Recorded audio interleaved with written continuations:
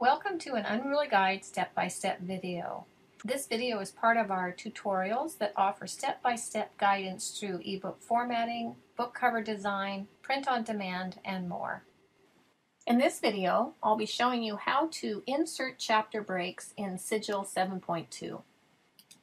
To insert chapter breaks, you simply place your cursor in front of the chapter where you want to insert a break and go to Insert Split Marker. Now you notice that the split marker looks a lot like a horizontal rule.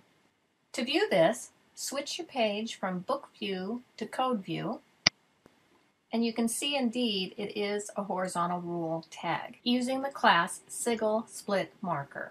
Now you want to go through and insert a split marker on every chapter where you want a page break.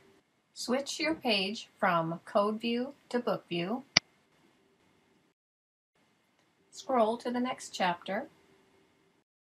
Place your cursor in front of the chapter where you want to insert the break. Then go to Insert, Split Marker. When you've finished inserting all your split markers, you go to Edit, Split It Markers.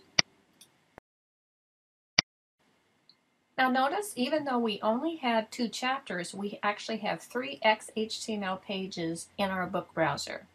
This first page, you notice, is blank, and this is because we put the split marker in front of the very first chapter. This isn't a problem. You can actually delete it, or you can just rename it and add other content such as your copyright or your title page.